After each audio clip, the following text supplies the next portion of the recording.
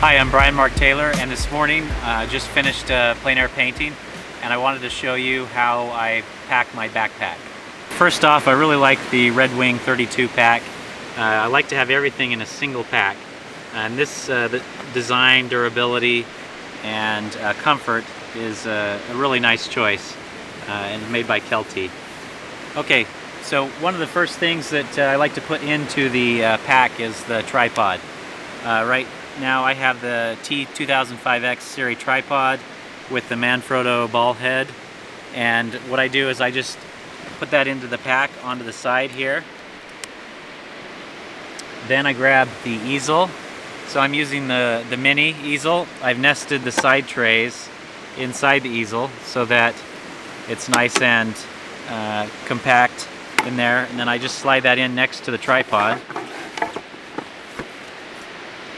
Next I grab my paints, and so I put them in a Tupperware so they don't get crushed. I don't want any of the tubes to start leaking because they've been all jumbled together, so it's nice to have them in separate containers. So I just slide that in there. Then I have my paper towel roll.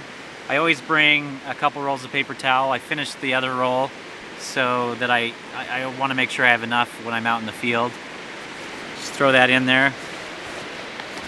And then I have a brush wallet, and so it keeps my brushes nice and keeps them from getting bent.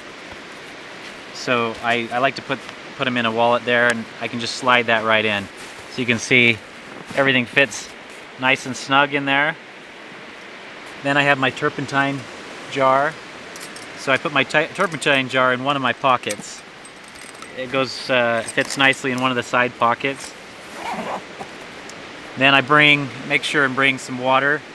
It has two water pockets, one on either side. I always bring more water than I think I need, so I bring two when I'm out on a hike, just in case I decide to stay longer than I think I need to, or if it gets really hot, I've got enough water. And then the last thing is I put my panels in a panel carrier. I use the Raymar panel carrier. It's nice and lightweight, and you can fit 6 or so panels in the panel carrier. So that's what I tend to use. And what I can do is I can also strap this on if I don't want to hold it in my hand. I can strap it onto the back of the backpack if I want.